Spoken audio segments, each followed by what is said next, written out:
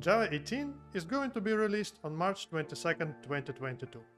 So we won't have to wait that long. And we already know all the features that will be included, because the development entered the second stabilization phase. But are these features useful in practice? Let's find it out.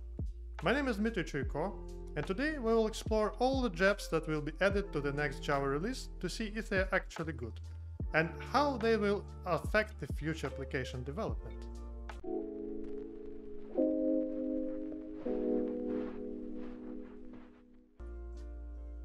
So, Java 18 is not a long-term support release, which means it will not be supported for that long. So why should we care?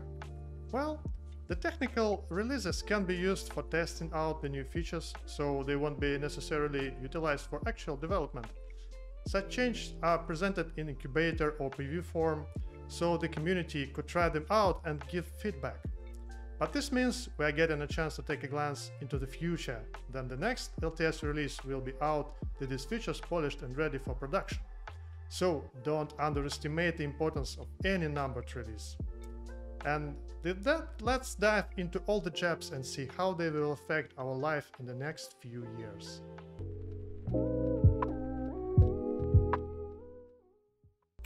We are going to talk about every single JEP that is in Java 18. I will explain their significance, the reason for their implementation, and how the new feature will be utilized in real life.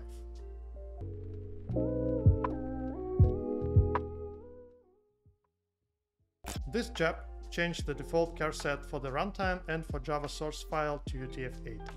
To understand its significance, let's see how char sets work in current Java versions. Right now, your default char set is environment dependent, meaning it's the same one that your operating system uses, which is fine when you run your application in your own machine. But let's say you're in the US and your Japanese colleague needs to run the app as well, and her OS uses another system encoding. What happens then? There are two possible issues in this situation. One, the application will distort text to data because it will fail in understanding that they are encoded in different char sets. Two, the compiler will be unable to compile source Java files made on your computer. But if both JDKs use the same encoding by default, everything will work as intended.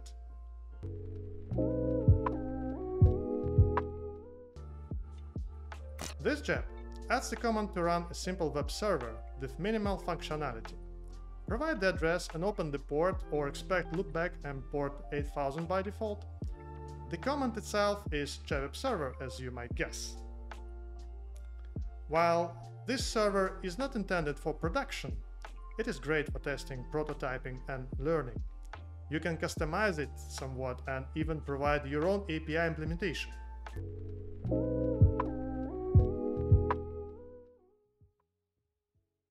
Now, this change could be perceived as small, but for some developers, it is the most important and exciting one of the whole release. It introduces the snippet tag for Java docs standard doclet.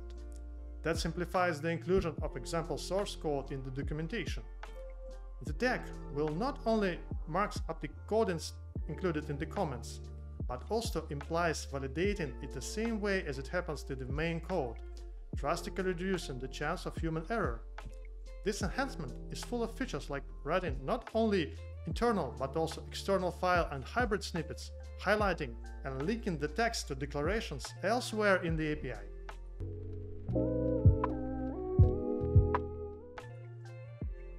This JEP affects the inner workings of Java computing.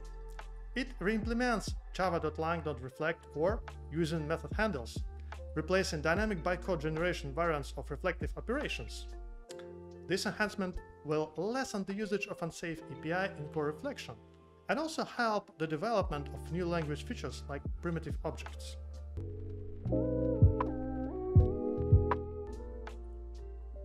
The Vector API was first introduced in Java 16, so it's the third Incubator version. The Vector API significantly improves application performance in some cases.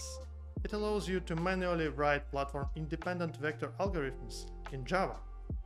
It is necessary for the performance of complex calculations, then the existing automatic hotspot loop vectorization doesn't work. Some enhancements were added to the previous version of the API, including support for ARM-scalable vector extension and improved implementation of vector operations that use masks. In practice, the Vector API can be used in areas such as financial operations, machine learning, and cryptography.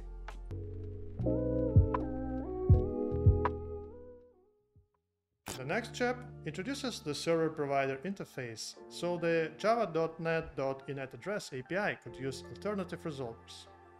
This is done with several goals in mind, including testing and customization by frameworks. And last but not least, an alternative resolver could implement the DNS without it being blocked on the OS level, which allows, for example, effective fork of many Project Loom virtual threads then they process network requests.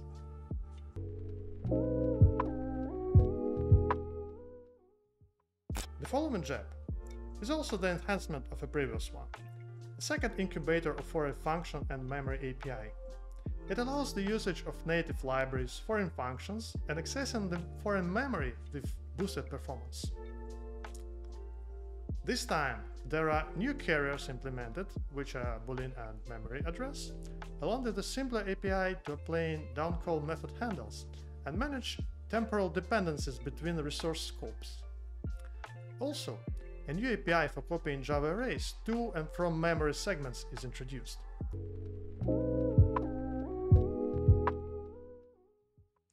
And again, we see a new implementation of a previously introduced feature, pattern matching for switch.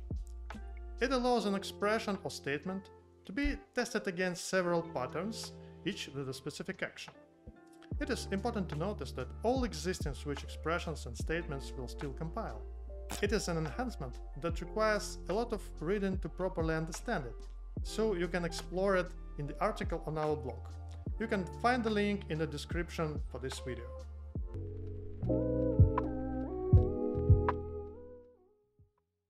This JEP is dedicated to the deprecation of a very old function that was included in Java since version 1.0. It is called Finalization, and it was a constant source of headache for developers for more than 20 years. Let's see why. Java has built-in automatic memory management. There are garbage collectors that free memory, and this happens behind the scenes. They check for objects that are unreachable, and then the garbage collector decides that they are no longer needed, it frees their memory. The problem is that some of these objects represent resources provided by the operating system, such as an open file descriptor or a block of native memory. For them, reclaiming heap memory is not enough. The program has to release the underlying resource back to the operating system. So, in case it does not happen, the resources are leaked. They are still considered in use by the OS and therefore are not freed. As the application works, the number of such leaks grows, and they create vulnerabilities or just crash the program.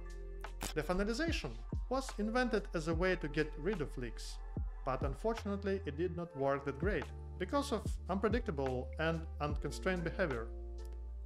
Not recommended for use for some time, now it's deprecated for removal. The process will take time because this function is used in many applications and standard Java API. Alternative mechanisms are threaded resources introduced in Java 7 and explicit cleaners introduced in Java 9.